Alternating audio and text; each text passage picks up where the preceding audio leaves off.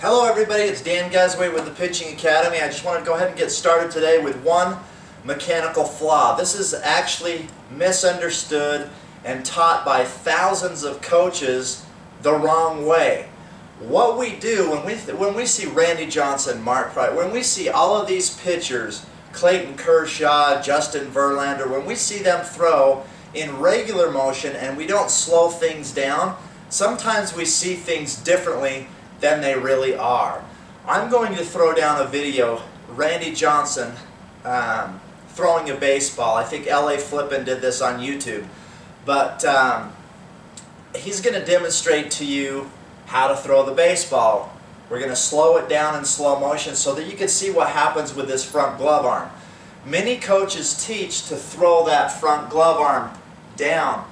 Again, you guys, and I said this 1,000 times, you want to make sure that all of your momentum is going straight towards home plate. Anytime you go away from home plate at your delivery, you're putting a little bit more pressure on your throwing arm, and you're going to be hard pressed to throw some strikes, being consistent with those strikes. You can throw strikes, but not as consistently as you can just coming straight towards home plate. But to understand this fully, when I come up to the set position, the ball and glove has to be where my spine line is. It has to be set right here, here, out here. It doesn't matter where it is as long as it's where my spine line is. And when I lift my leg up, I don't want to bring my glove arm up over there or bring it here because I'm off balance. Well, at release of the baseball, where is my glove supposed to be? What am I supposed to do with this elbow? Again, a lot of coaches teach to pull that. Well, if you're pulling it really hard, aren't you going against where you want to go in the first place, which is straight forward? That's a question I have for you today.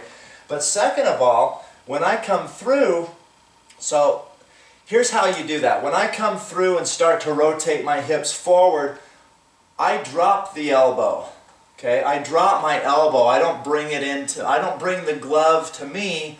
I go to the glove. Okay?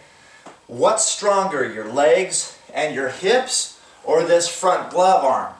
Well, obviously it's your legs, okay, and then your hips. So what you should do is just drop that elbow, okay, and keep that front glove where your spine line is at release of the baseball. So right here, at release of the baseball, your glove should be where your spine line is, and it doesn't matter if it's down here, here, or here, as long as at release you're out in front here. Now what we see in regular motion, and I'm going to show you in this Randy Johnson video below, what you'll see him do is right after he releases the baseball, he's going to pull that glove this way. But just understand it's after he releases the baseball. What do we see in regular motion? We see Randy Johnson, it looks like he's doing this. But in all reality, if you pause it, okay, actually it's slow enough so that you'll see he'll just drop his elbow and the body keeps on going to his glove. I think you're going to be amazed.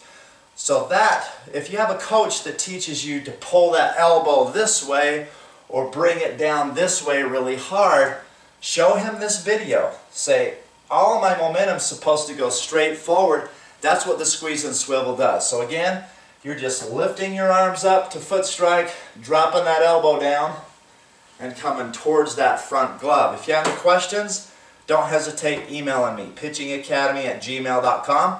I'd love to help you out. Talk to you soon.